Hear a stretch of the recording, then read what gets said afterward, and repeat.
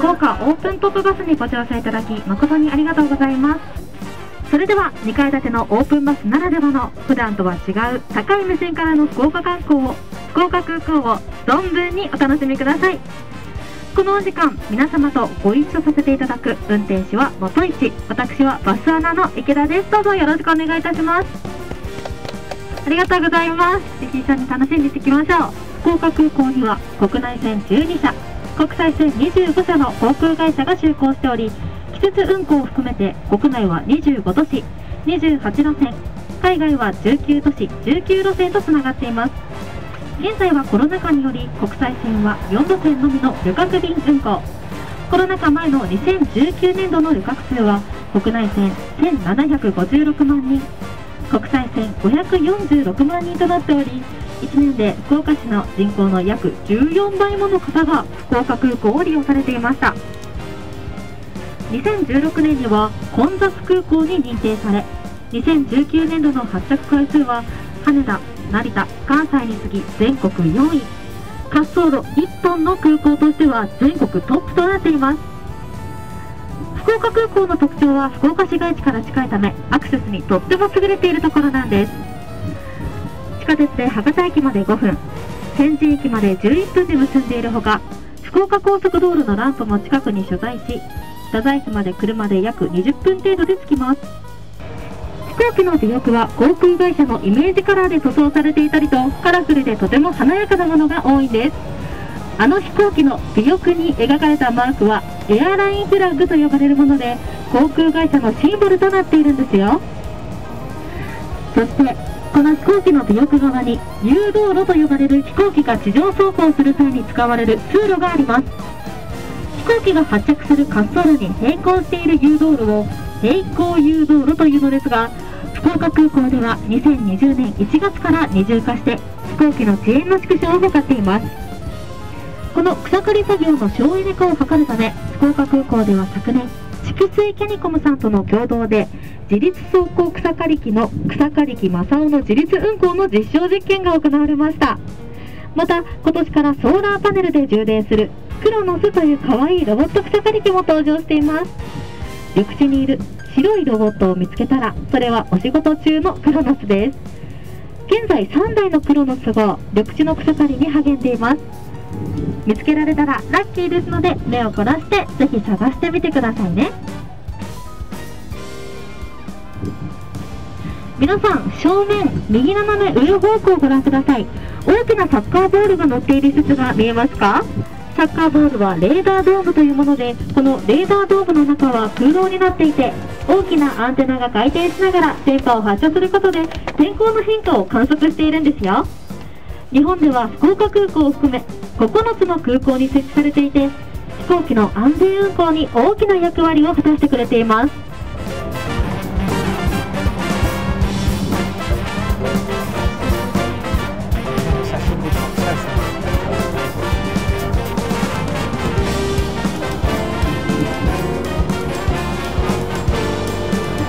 左手の建物が国際線ターミナルです。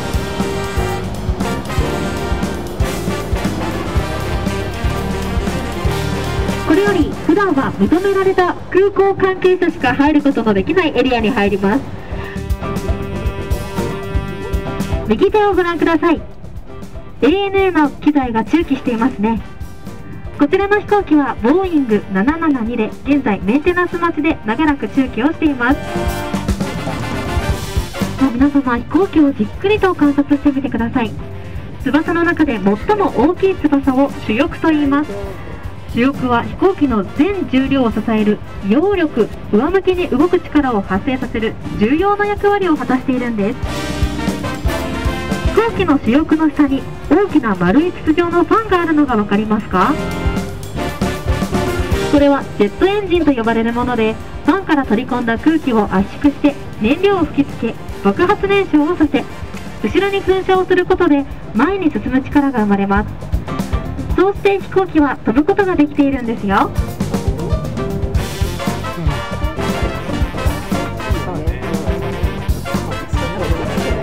東京発福岡着のダウグライがただいま着陸態勢に入っております。や、いかがでしょうか。この間近でご覧いただける景色でございます。大きいですね。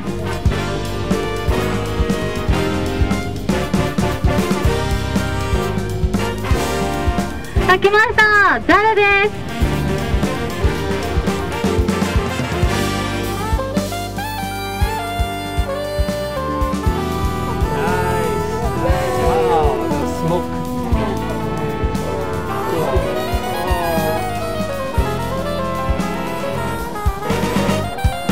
それだけですかね、こちら。上空を通過いたします。はい、すごい。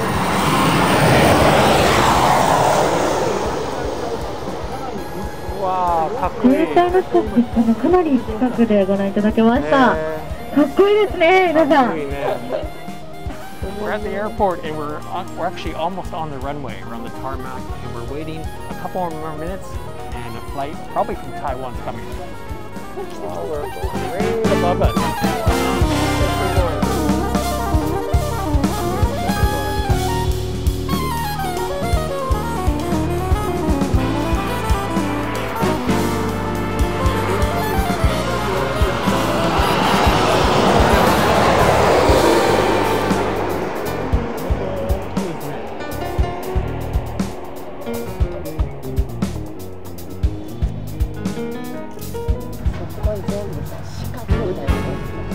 乗り物が。手のから手を振ってくださってます。ああ、いやー。誰かいる？あそこ上。That's the observation deck up there. 福岡空港では今年から季節に合わせて車内を飾ったランプバスが登場し、春は桜、夏は海をイメージした内装でお客様を楽しませています。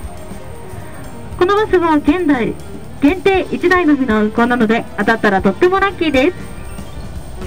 大きな空港や大都市を結ぶ路線、国際線だと主にジェット機で運行されますが、地方路線や離島などでは小型のプロペラ機が活躍しています。プロペラ機にはジェット機にない魅力が多くあり、ファンも多い飛行機ですが、羽田空港や関西空港ではあまり見ることができません。これも福岡空港ならではの光景ですね。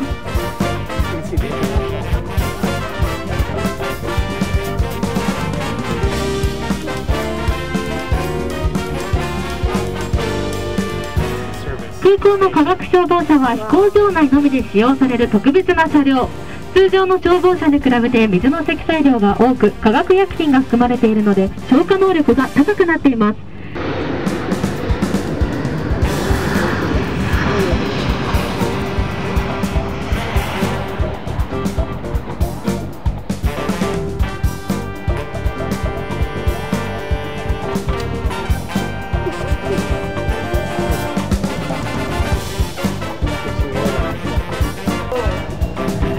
こういった景色も空港ならではですね。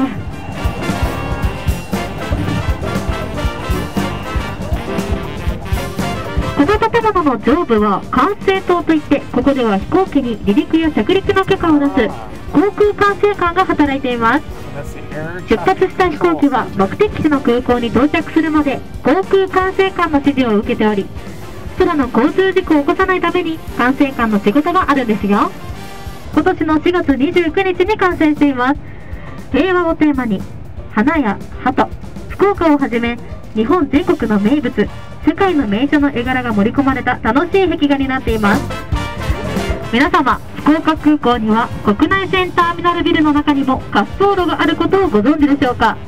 その名もラーメン滑走路。この滑走路には知る人ぞ知るラーメンの名店が全国から着陸しています。福岡の有名店だけでなく期間限定の出店もございます。いつ訪れても新しい美味しさに出会えるラーメン滑走路は国内線旅客ターミナルビル3階にございます。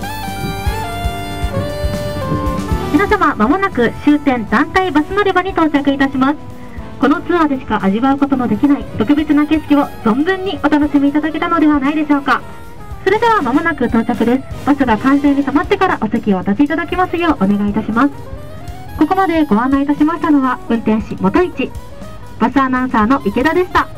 本日はご乗車いただき誠にありがとうございました。あ